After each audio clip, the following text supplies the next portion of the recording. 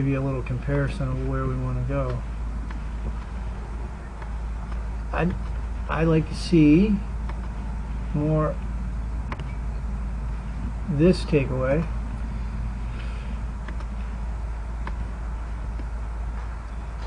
Yeah, hands in, club out. Yeah, what you're doing, but look at the toe of the club. Look at the face of the club. Yeah, the face matching his forearm. Right. And it's more similar to the spine angle.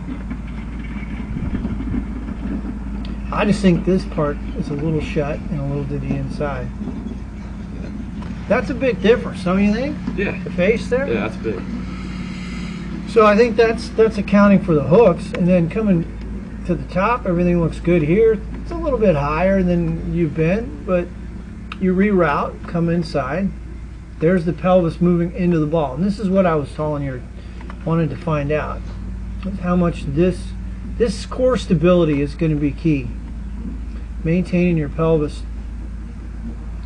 You weren't doing that earlier this year. You're coming in a little bit there. So consequently, the shaft is a little steeper at impact, face is a little more shut. Yeah, I get You got to get a little deeper, and like hip start will help you get the hips out of the way a little better. You're getting Jim. Yeah, yeah. But just working on, watch how he's clearing a little more than you are. Mm-hmm. And you were getting this much clearance. That's not as much clearance as I've seen from you. Yeah. All right, let's work on the takeaway and getting that club in the right place.